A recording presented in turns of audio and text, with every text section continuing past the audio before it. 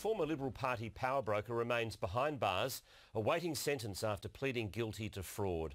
Damien Mantach was the State Secretary when he diverted $1.5 million of party funds to a bank account set up in his wife's name.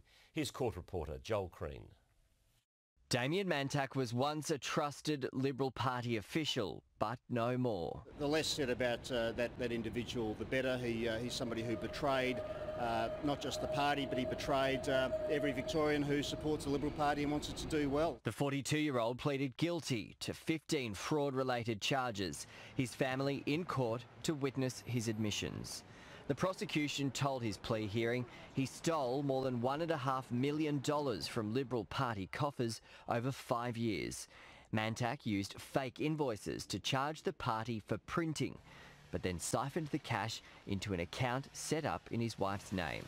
He spent $500,000 on shares, lashed out on an $80,000 car, $45,000 helped with the couple's home loan, and he shouted his wife a business, a $600,000 cafe in Queenscliff. It was an attempt to keep his marriage afloat. He told police, "I had a number of personal issues I wasn't dealing with, and this was the anaesthetic." His lawyers described an extraordinary fall from grace. This is a man who was rubbing shoulders with prime ministers, and now he's sharing metaphorical bowls of porridge with prisoners.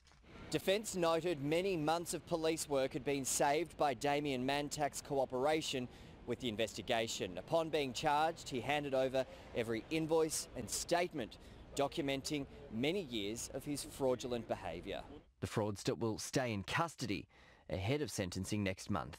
Joel Crean, 10 Eyewitness News.